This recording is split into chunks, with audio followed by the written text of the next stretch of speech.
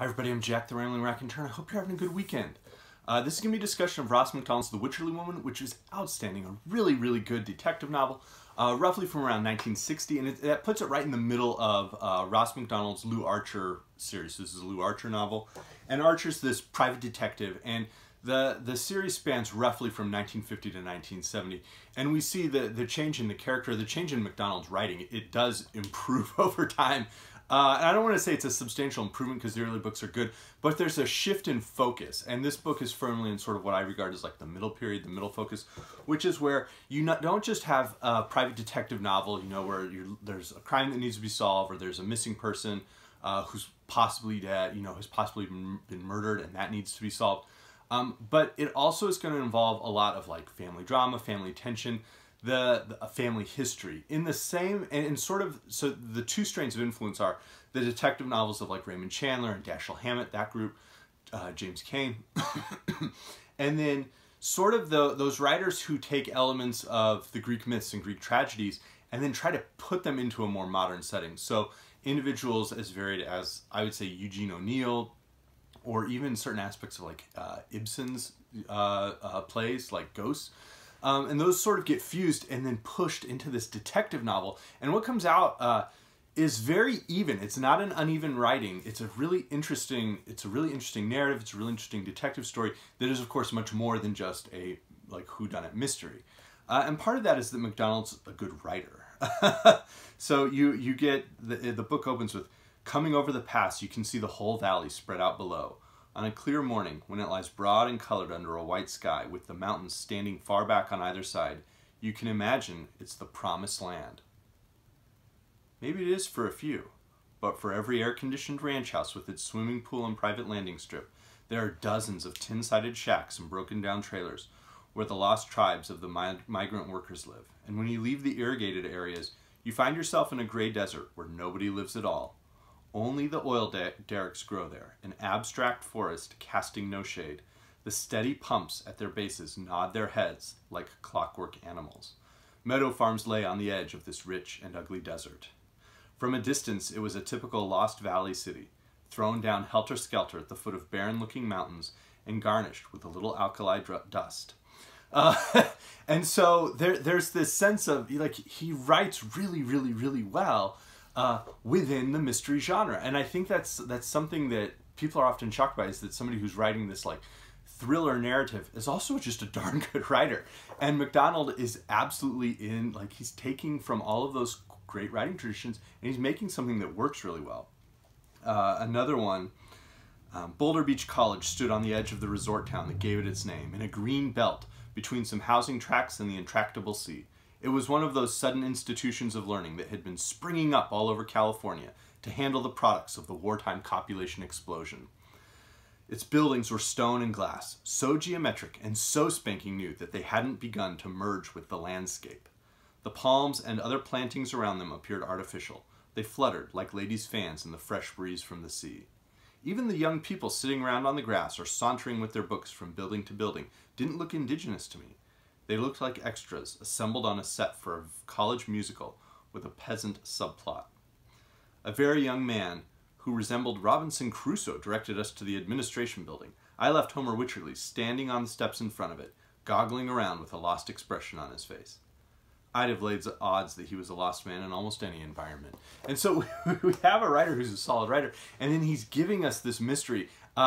And most of the Archer books are set in sort of a Santa Barbara-ish area. They go down to LA periodically, but more around like the towns and suburbs that are springing up into larger cities in California along the West Coast in that period. And then this one does take us all the way up to San Francisco and Sacramento even, which is kind of an interesting, like the Archer books don't always go up there.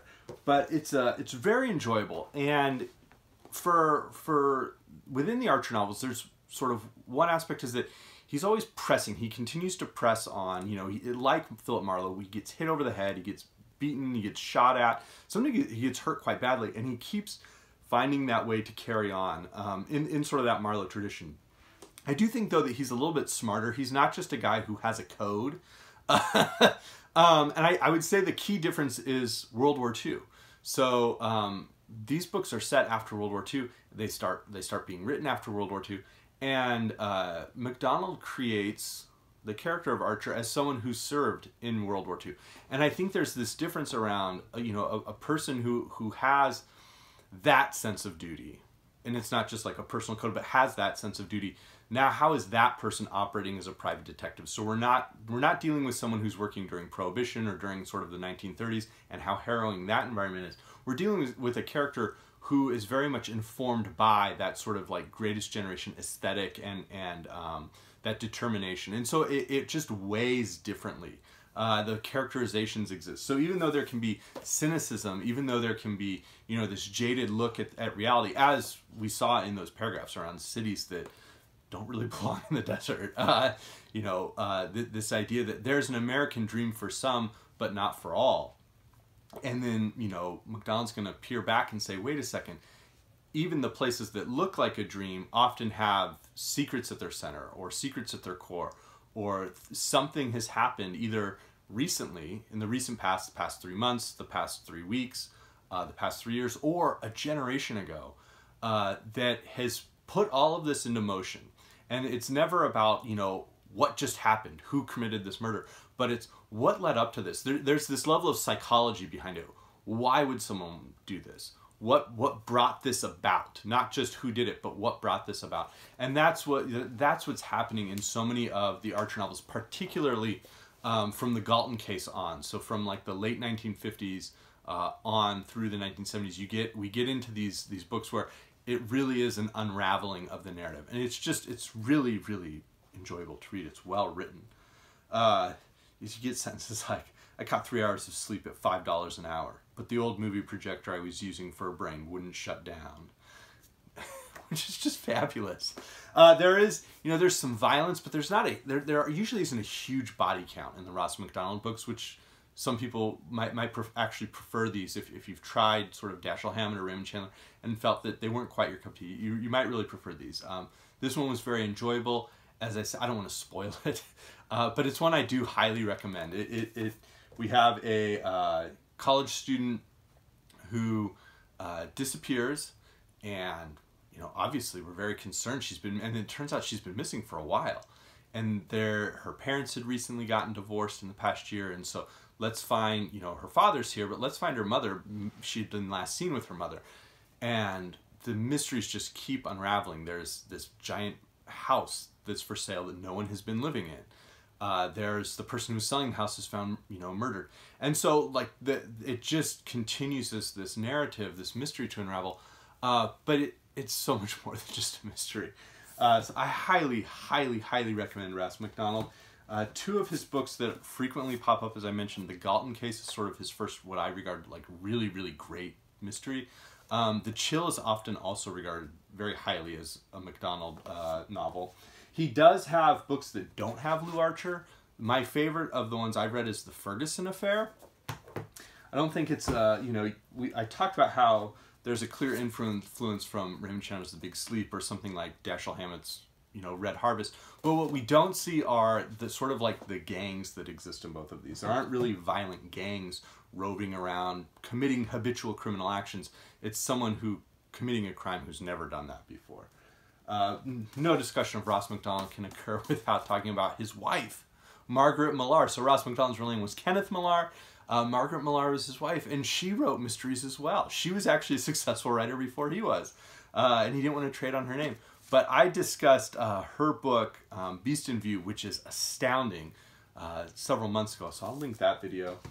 And as I mentioned, there is this real sense that the Greek tragedies are present and hovering over the Archer stories in a way that I think Eugene O'Neill captured some of that in plays like Mourning becomes Electra, which is so obviously indebted to Greek tragedy.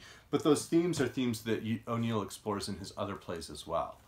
Ibsen's Ghosts, which I'll link as well, you know, is one where we see a family. There truly is a mystery in the play that involves something that happened in the family a long time ago, and its current ramifications, which are quite harrowing. And so, if you've never read Ross MacDonald, give him a shot. You might find a mystery writer that you really, really like. So I will leave with that and be back with Herodotus tomorrow. Have a good one, everyone. Thanks.